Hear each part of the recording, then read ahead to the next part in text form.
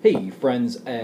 It's good to be back. I'm just getting back in the saddle after spending a week up in Canada. I missed being at church this past week, but wanted to extend a personal invite to you. This isn't going out to everyone in the church.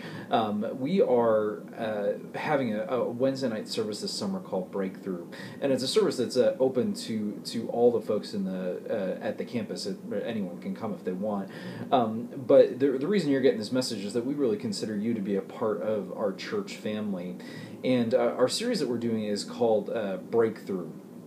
And what we're hoping to do is to bring some of the core of the church together to really go hard after God and to see if we can experience some breakthrough of His power and His presence in our midst. And I don't know exactly what that's going to look like. When God shows up, there are a lot of different things that can happen. But we are going to be doing that on Wednesday nights. It's going to be at 7 o'clock, and would just love for you to be there. The topics we're going to be covering this summer, we're going to be starting off talking a bit about worship, and then we're going to enter into a 4-part series where we're going to look for a few weeks at the topic of hearing God. What does it mean for us to listen to God and hear what He says?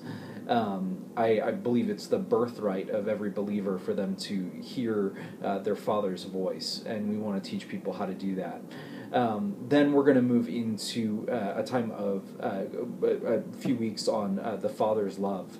And we believe that the foundation of the Christian life is this idea that Jesus died for our sins because He loved us, that God loves us even though we are not perfect. And that foundational truth, if you can begin living in it, will totally transform your life.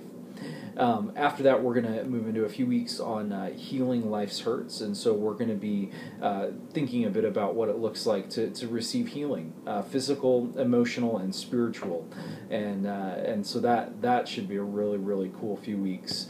And then the last section is going to be on the topic of hearing God for the sake of others. If God is still at work and able to speak to us, it follows that there might be times where God might give us some words to encourage and minister to other people. And so my hope is that we can train and learn how to do this here in our community. So again, it's going to be 7 o'clock on Wednesday nights, and we really do hope that you can make it. So thank you so much for being a part of our church family. It means more than you know. I absolutely love being your pastor.